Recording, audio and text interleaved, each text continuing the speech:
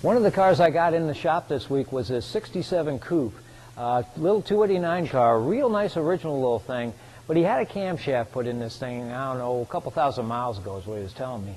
And the symptoms was that the thing was ticking and kind of knocking a little bit and backfired, doing all sorts of goofy stuff.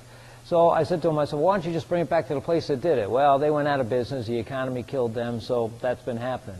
So we took the valve covers off, took the intake manifold off, and what we found was, for whatever reason, whether the break-in procedure these guys did with the cam went wrong, or he ran it low on oil, or there was some sort of contaminant, he ended up burning up camshaft lobes on this thing. And what's happened here is, if you look at these cam lobes here, there's high spots in them, and there's low spots in them by design. And as the cam turns, it pushes on a lifter, which pushes on a push rod, which in the end opens up a valve. And these things are literally metal to metal when they're going back and forth on here. There is a film of oil that's supposed to be on here, and that's what keeps them from chewing into one another. But what's happened here is, if you look at these two lobes here, they're nice and high and they're smooth. But this one here, it looks like it's been almost hammered on with a hammer.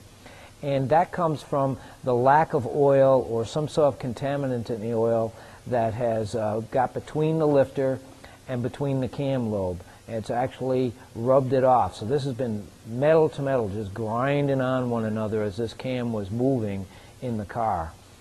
So we've had to replace this camshaft and the lifter assembly in this thing. There's a number of reasons why this could have happened.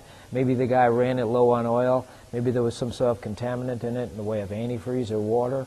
Or there's a controversy about the zinc additive that's been taken out of oil in recent years that could contribute to something like this. Now that's a lesson to be learned when you're putting in a camshaft. There's a whole break-in procedure.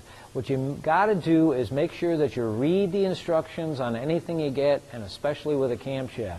You know, these guys have a big research and development department. They know what they're talking about with what they're doing. So if they're writing something in the instruction, make sure you do it, and you might not run into this kind of problem here. There's a few other additives out there that will put zinc in your oil. That's probably not a bad thing to consider doing too. We do it here at the shop at Mustang Restorations, and it might be something for you to consider doing at home.